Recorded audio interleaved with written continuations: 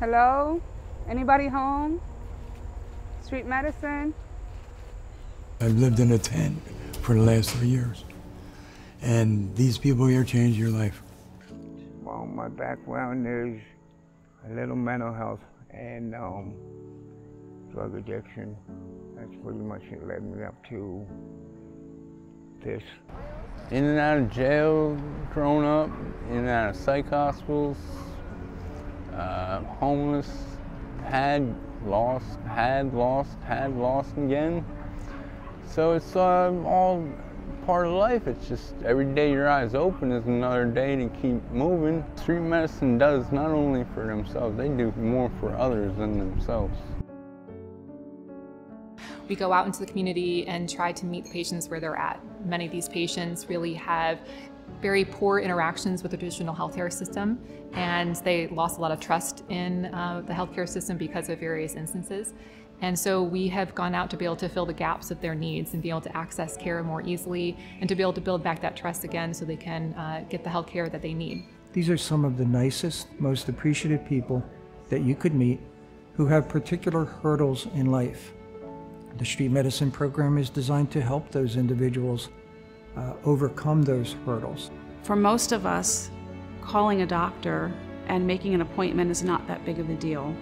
But for someone who is homeless or potentially living in a tent, unable to charge their phone, making a phone call to have a doctor appointment for something that is very important to them is not nearly as easy. The street medicine team does not wait for people to realize that they need them and then seek them out. They go and seek out those who they know are in great need in all areas of their life, and they engage them. They're proactive about seeking them. They're trying to bring care to people before they need life-saving measures. I have problems with high blood pressure, gout, thyroid, diabetes, and suppose I need my med, and street medicine help me in everything.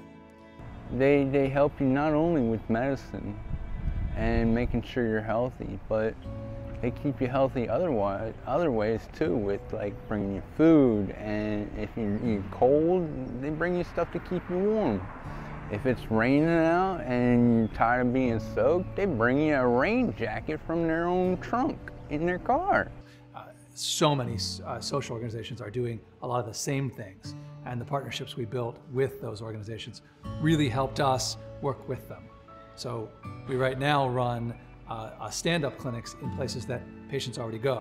Here at New Journey, we just meet critical essential needs. It's food and clothing, but being able to offer this wraparound program where we can look at someone and say, hey, we have street medicine here. We have doctors, nurses here who can see you for your physical needs, is a whole new level of care. The street medicine team comes here to the mission a couple of times a month en masse. They're here more often on a smaller scale, but they'll bring their large team, which could be 15 to 20 healthcare providers, and they will take over our case management department and our lobby, and they will have a clinic, if you will, available for anyone that's here or anybody from the community to come in, and they'll address their needs. The fact that we're able to come here and provide these services and meet the people where they're at is just extraordinary to me.